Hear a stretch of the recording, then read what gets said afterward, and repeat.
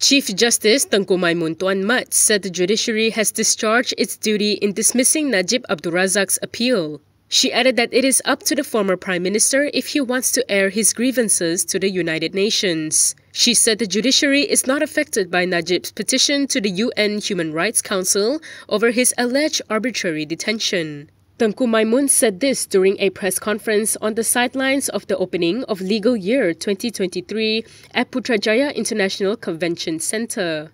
Tengku was part of the 5-person federal court bench that dismissed Najib's appeal to quash his guilty verdict in the 42 million ringgit SRC international corruption case in August last year. She was responding to a media query over Najib filing the petition on January 5th. During the press conference on January 5th, Najib's lead defense counsel Muhammad Shafi Abdullah said they filed a petition to get the UN to ask Malaysia for a release or retrial of Najib in the SRC case. Shafi claimed that the federal court did not give Najib's lawyers sufficient time to prepare for the appeal by allowing an adjournment of the appeal hearing. Earlier, Tengku also spoke out against attempts by certain quarters to intimidate the judiciary in political cases heard last year.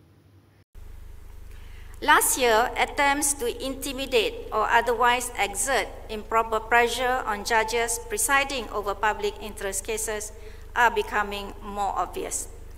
These attempts are a direct affront to the rule of law and judicial independence.